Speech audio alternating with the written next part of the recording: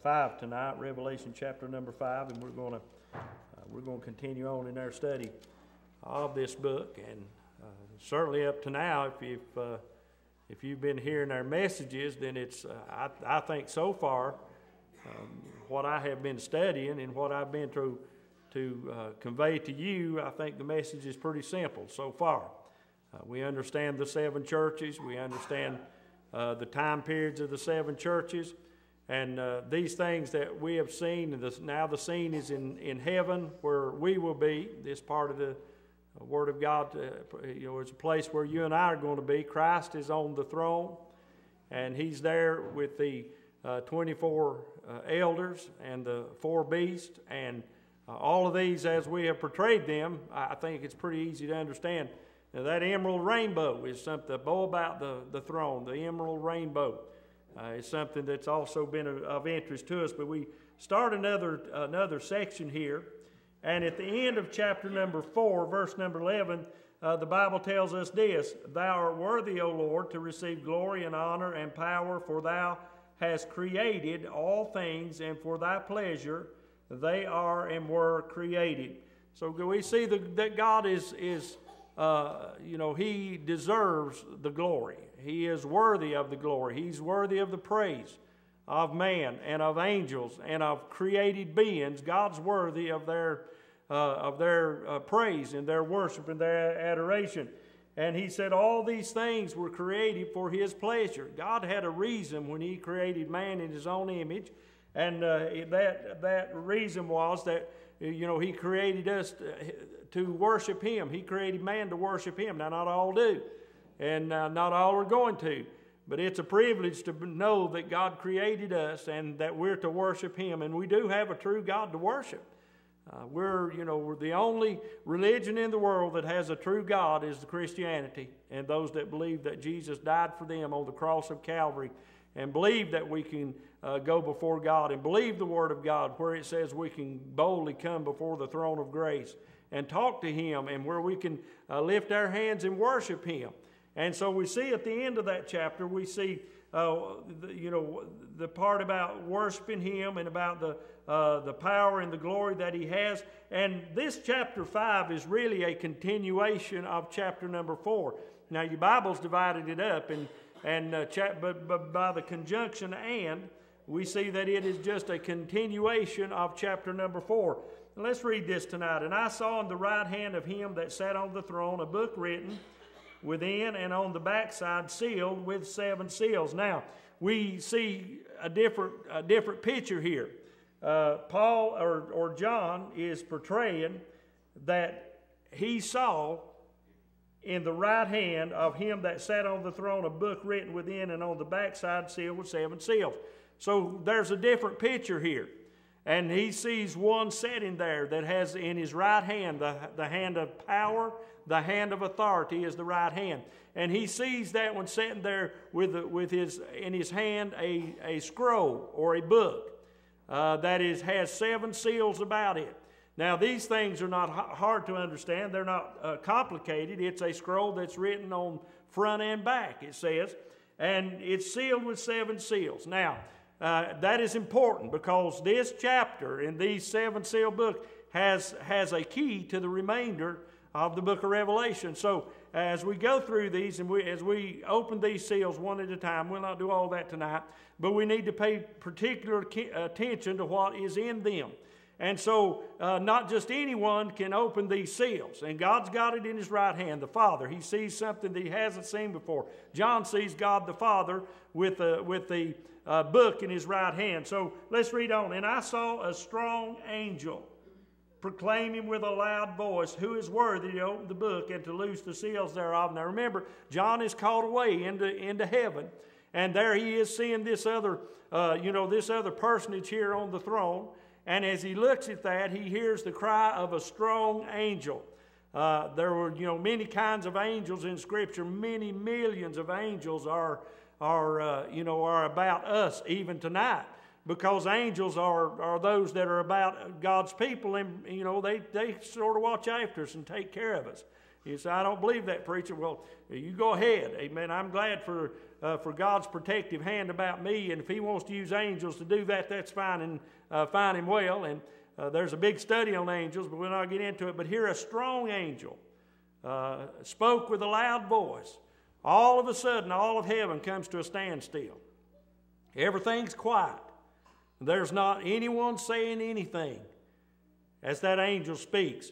Is there anyone who is worthy to open the book and to loose the seals thereof? No man in heaven, nor in earth, neither under the earth, was able to open the book, neither to look thereon. Nobody was able to open that book.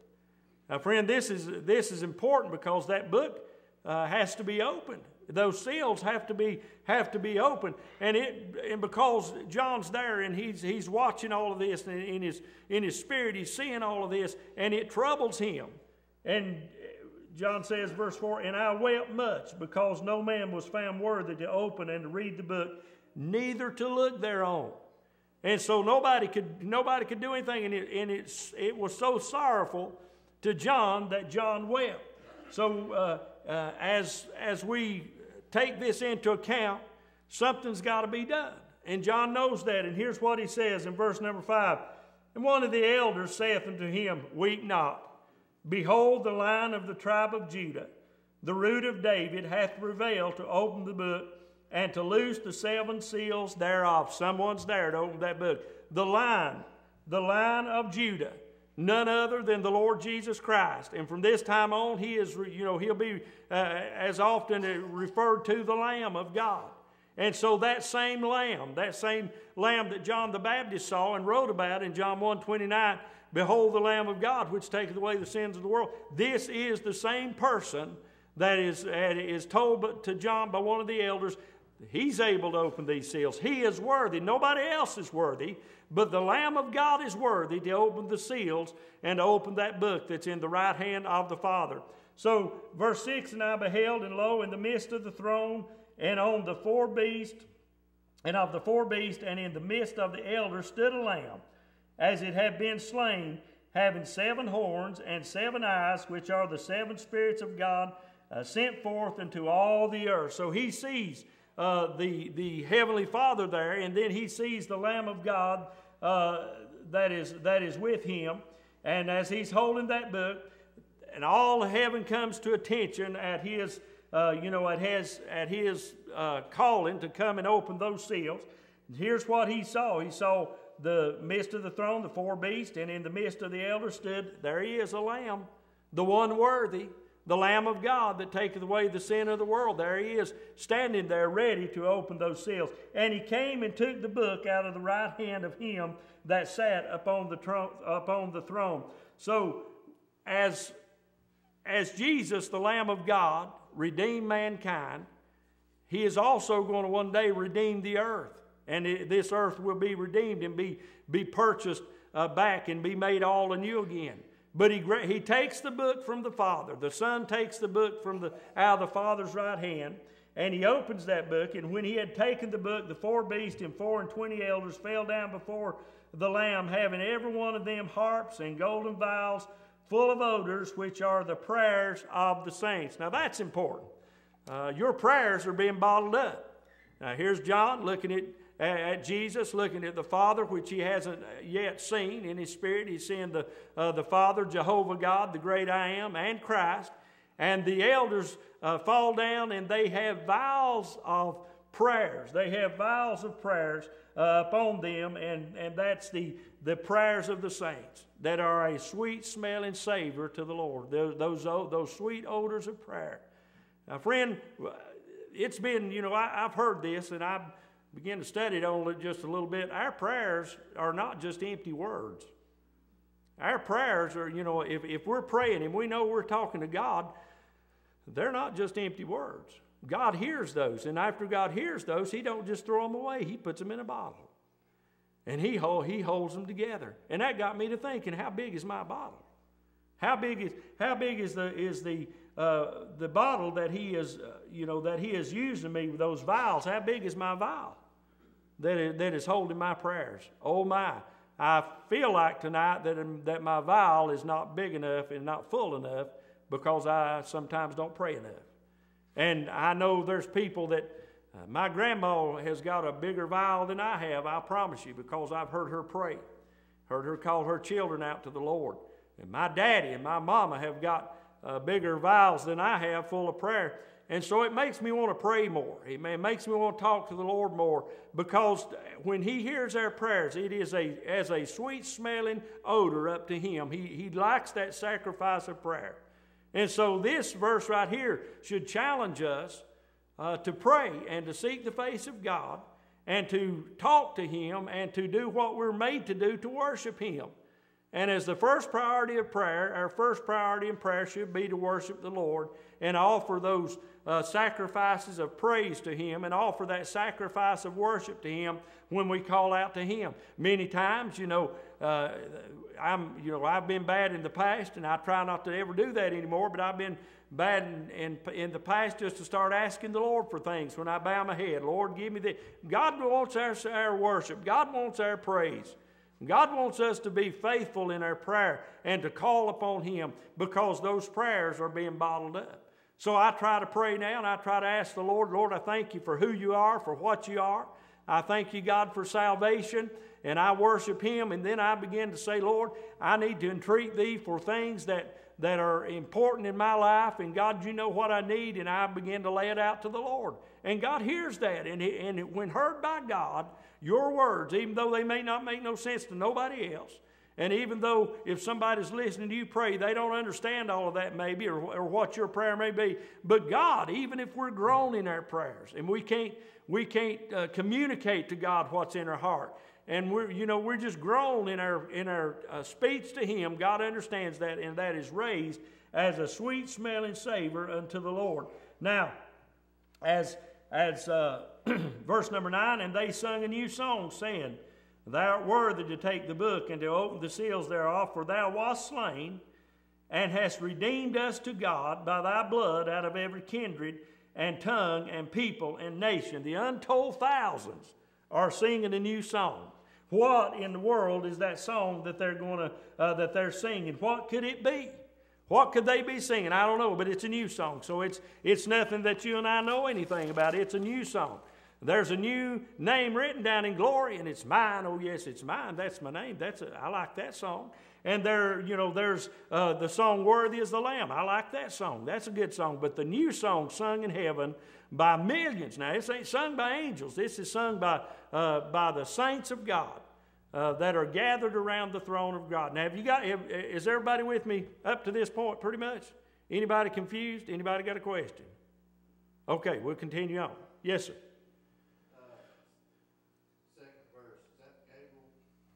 That strong angel, it's not said who that angel is. It's just proclaimed as being a strong angel. And there's not I don't know Michael and Gabriel are the two angels mentioned in Scripture, but it just says a strong angel. Could be, but it's just a strong angel, meaning with in authority, probably way up there in authority. He's just a strong angel. Anybody else? All right. As that new song is being sung, it's being sung because He is worthy.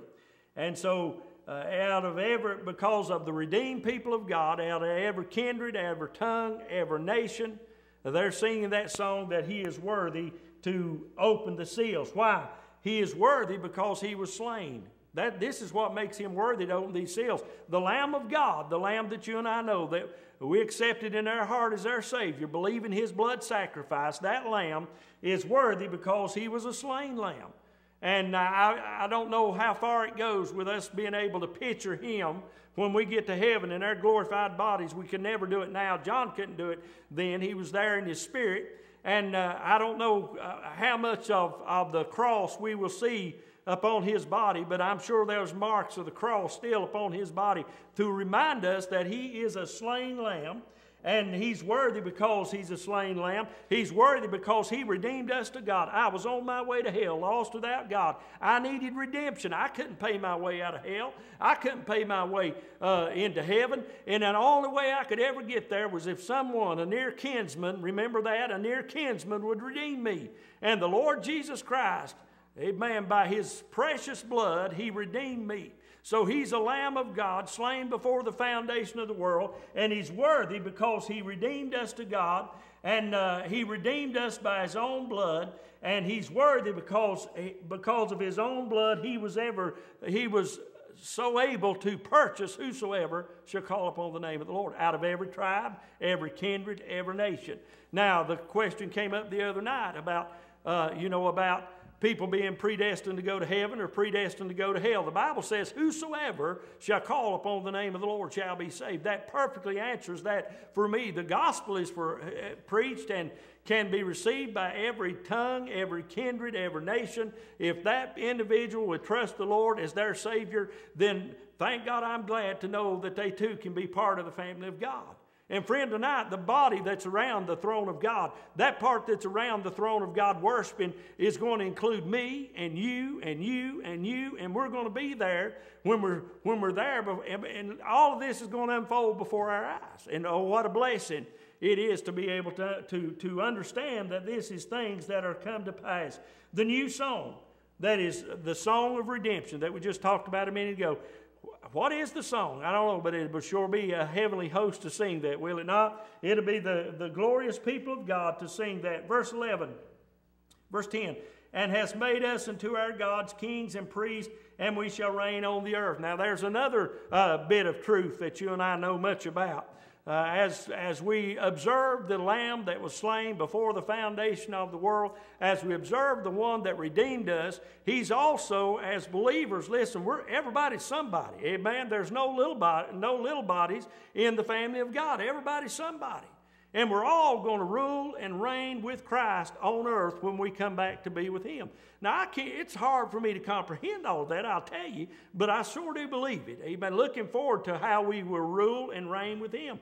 And there's going to be, countless things that God's going to have us to rule and reign over people. And I, like I say, I don't know how all this is going to work out.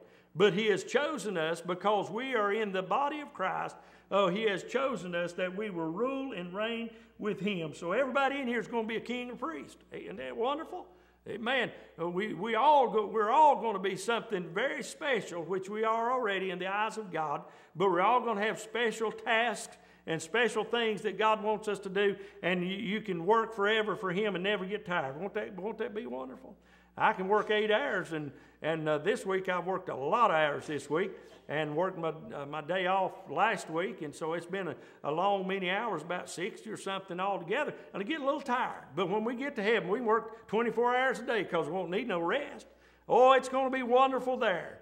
Having no burdens to bear. What a day that's going to be when my Jesus I shall see. And when we're in heaven and all's going on down here on this earth, remember, the tribulation's going on down here on earth. We're in heaven worshiping Him around the throne of God. But soon we're going to come back with Him and worship and rule and reign with Him upon the earth. Boy, makes you want to get there, don't it? Makes you want to just get there and go to be with the Lord. But listen, as I say to you tonight, I'm going to be there and you're going to be there. There's also millions and countless numbers of people that are in this world today that are not going to go to heaven because they won't accept Jesus. What do? We pray for them. We invite them to come to church. We try our best to live before them that they can see God in us and whatever we do. But listen, for those millions that are lost without God, it's going to be a totally different story for them. And what a sad story that is. And verse number 13, and every creature which was in heaven and on the earth and under the earth and such as are in the sea, and all that are in them heard I saying, blessing and honor and glory and power be unto Him that sitteth upon the throne.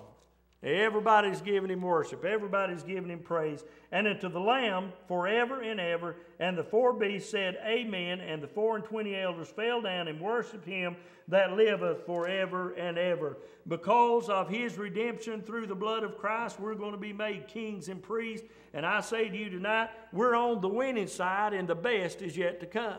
All because that Jesus loved me and loved you. Now, I can see that pretty clearly. I've got a good vivid imagination anyway sometimes.